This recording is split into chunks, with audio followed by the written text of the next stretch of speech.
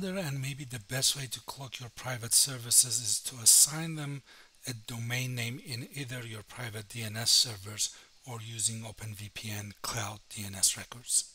A connected user cannot discover your private network IP address range, and OpenVPN Cloud provide IP addresses from a different subnet to reach those private applications. So what cannot be discovered cannot be attacked. You can see in our environment we have a server, accounting server, with the domain name accounting.local already assigned and set up in our DNS records. We have an access group for accounting team to access the accounting server.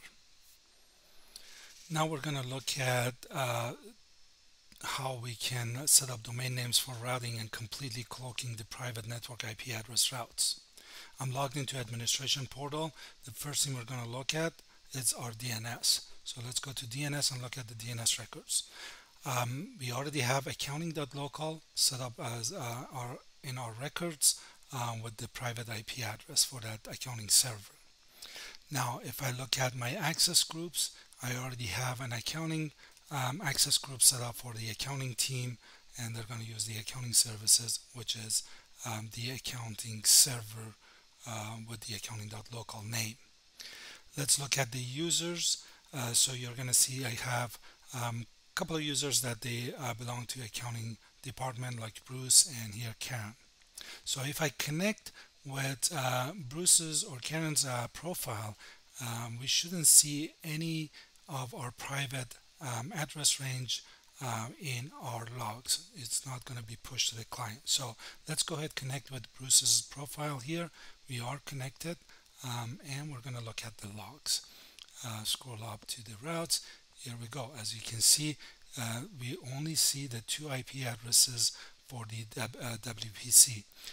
Nothing visible from our private range here.